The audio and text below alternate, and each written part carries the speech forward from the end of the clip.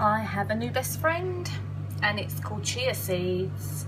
Have you ever tried these? They're so tiny. Look, they're just like the size of a poppy seed, and then you can soak them and they turn like this.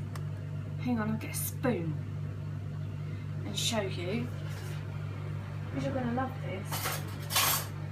Like, sorry about the filming, but look, you see this? It's like, I thought it was Weetabix. I saw my friend at university eating it and I said, is that Weetabix? She's like, no, chia seeds. So what I've actually done here is put some coconut milk in, and they've soaked and they've swollen from this size to there.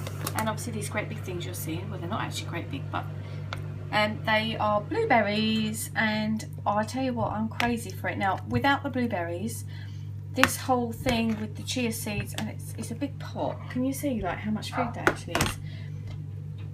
With the chia seeds and the coconut milk, it's going to be about 300 calories for all of that food, which is just crazy. Come over to my Lush Your Life Nutrition channel and I should be doing some recipes, so you need to subscribe over there.